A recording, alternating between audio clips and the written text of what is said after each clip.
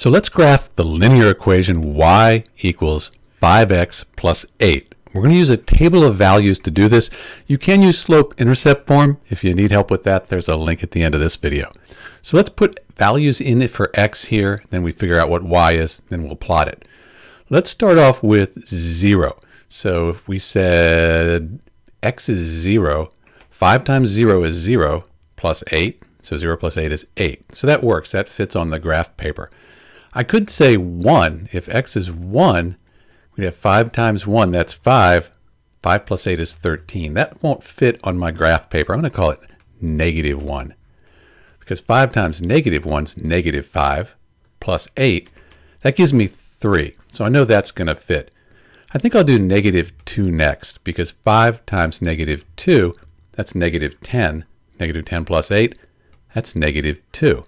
So these are the points we're going to graph for the equation y equals 5x plus 8.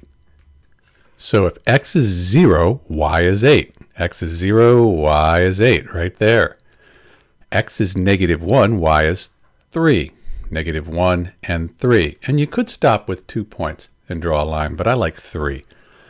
X is negative 2, and then y is negative 2. You see that line there? Let's put a line through it. Then we'll put arrows to show that it goes to infinity. So that's the line for y equals 5x plus 8. You can put any values in for x, get a value for y that's going to be on this line. I just chose these because it fits nicely on the graph here. This is Dr. B, graphing y equals 5x plus 8, and thanks for watching.